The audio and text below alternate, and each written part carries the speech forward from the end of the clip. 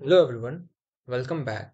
So in this video we are going to see the NumPy's function which are used to create arrays in Python. So let's get started.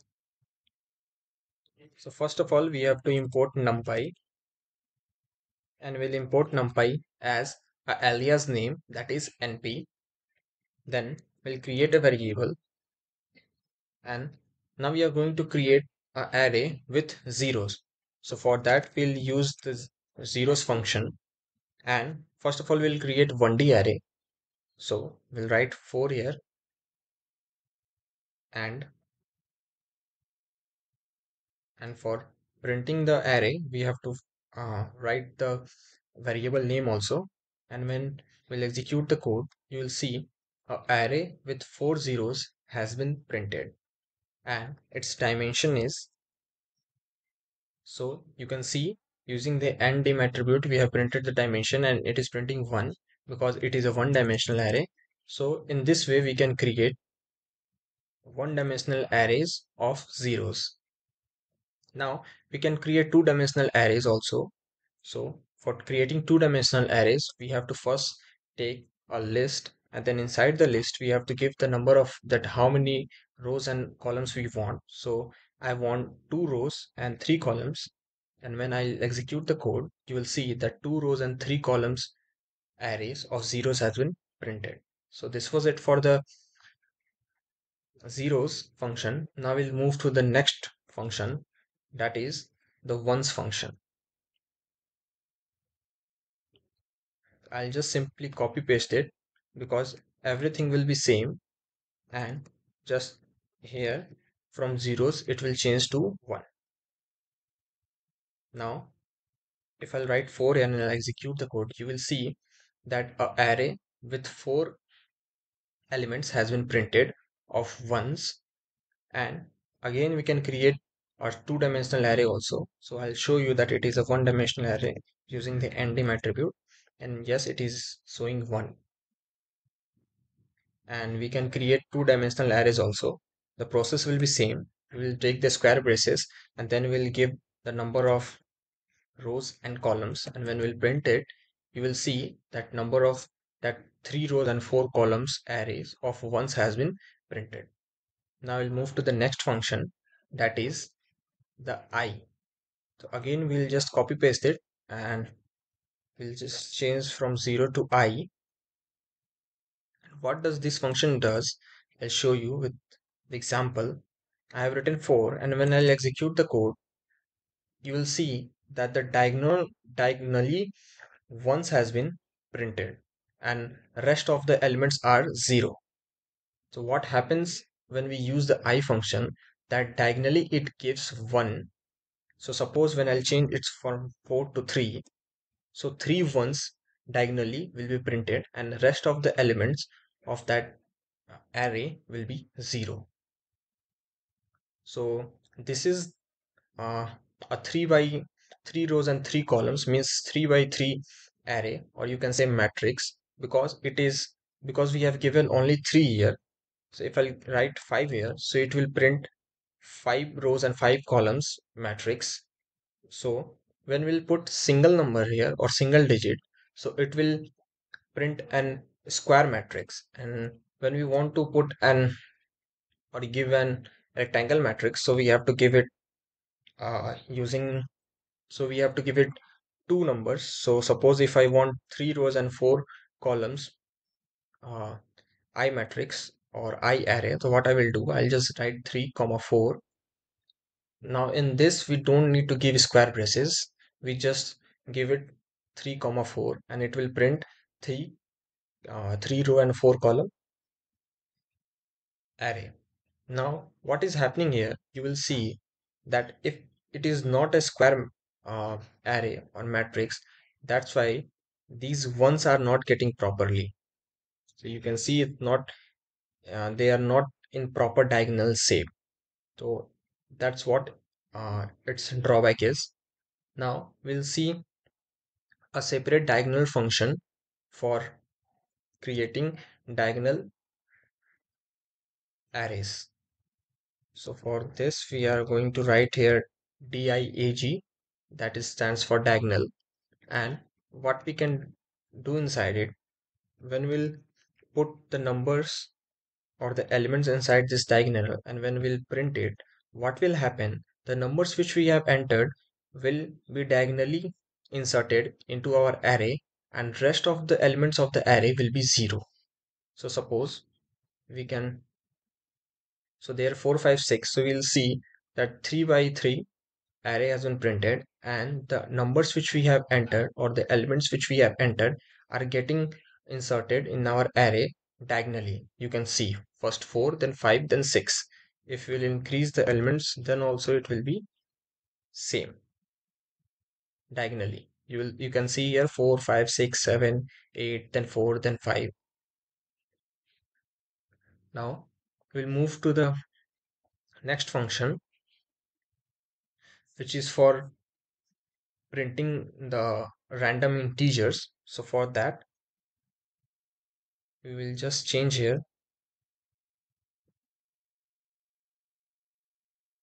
and we have to write here np.random.randint. This function is for printing random integers, and this function takes three values. That is, first one is the minimum where to start from, next one is the max, and then the total number of values. So I'll show you how it is done. So I'll give 1 here, then I'll give 5, and then I'll give 5 here, and when I'll execute the code, you will see that the random integers are getting printed, and the total value of that integer is 5. So if I'll change to 6, so you will see that 6 elements is getting printed randomly, and the value of that elements will be starting from 1 to 5, and each time I'll execute the code, the numbers will be different. So you can see here, so when I'll increase the value to 10 and I want 6 elements or 5 elements, and when I execute the code, you will see each time the values will be different. So this is for the random integers. Now we will move forward to the next function, that is the random.rand function. So we have to simply just change here to rand, and then it only takes one value. So we'll give 5 here, and when we'll execute the code, you will see that an array of 5 elements has been created, and all the elements will range from 0 to 1. So because they are ranging from 0 to 1, so the values of the elements will be in float only. So you can change the value also to 8, and when you will print the dimension of this array, so you will see it is one dimensional. You can print two dimensional also. So for printing two dimensional, we don't need to do anything. We just simply need to give comma, that we need 3 rows and 4 columns arrays of random, of rand means from ranging from 0 to 1, and when you execute the code, you will see that 3 rows and 4 columns array has been printed, and each element is ranging from 0 to 1. So this was it. Now we'll see the next function, which is the random n. So what happens in this function, we'll see. Now this function also takes only one value, and when we will execute the code, you will see that 3 elements has been printed. Now what happens in this function, that this function gives nearest to the nearest to the 0 value. Means the numbers can be negative or can be positive, but the numbers will be nearest to the 0. So all the numbers you are seeing, that this is minus 0, then at last is also minus 0, then there is 1, they all are nearest to the 0. So suppose I want 8 numbers, so you will see that all the numbers will range nearest to the 0, and they can be negative and positive too. So this was this function. Now we'll move to the last function, that is linspace. Now what does this function does? So I'll show you with the example.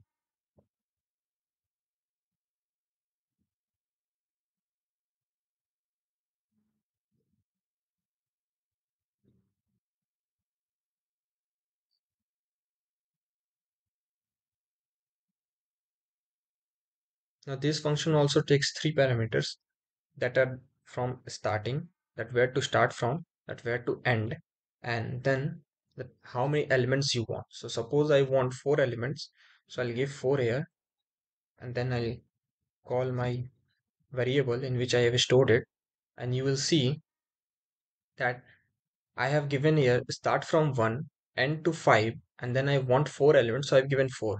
So you will see that first element is 1 and the last element is 5, and these two middle elements are 2.33 and 3.66. Now why these elements are 2.3 and 3.666?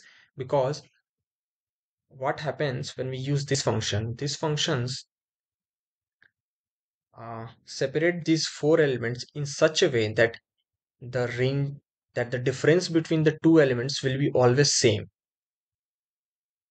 Means the difference between this 2.3 and 1 is same as the difference from 2.3 to 3.6 is also same, and the difference from 3.6 to 5 is also same.